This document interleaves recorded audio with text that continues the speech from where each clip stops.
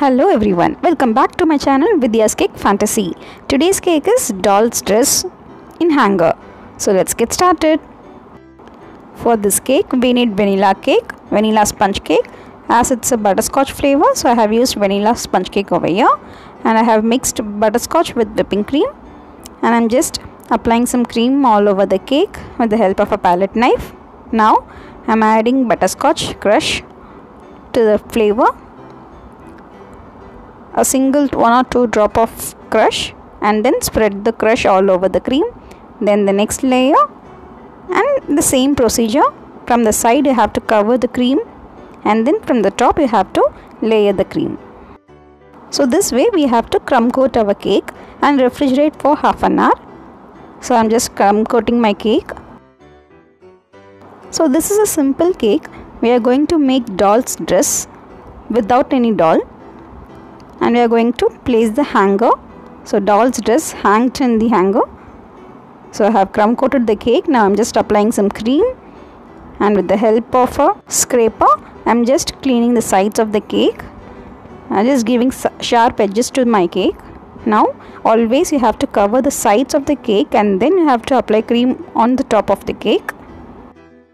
Now we have covered the cake. So now I'm just giving lines to my cake using some scraper. So I have given outline to the cake with the help of a toothpick.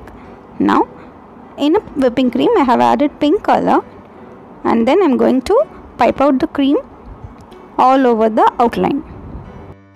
So for outline without any nozzle, I'm just going to pipe out the cream with the help of a piping bag. So this is a light shade. I don't want dark shade, so I have just given a very light shade to my hanger. Now our hanger is ready. Now time for our doll's dress. So this is the doll nozzle over here, small star nozzle. So I'm just going to pipe out the cream.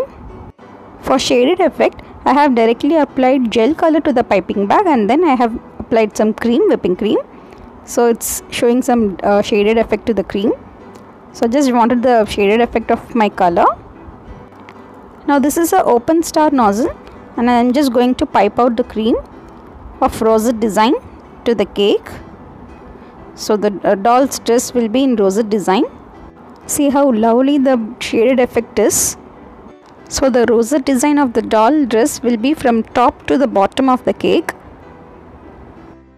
So this is the very simple technique, simple method. Without doll you can make design. So doll cakes are usual one, so we have to try something different. So I have tried something different this time.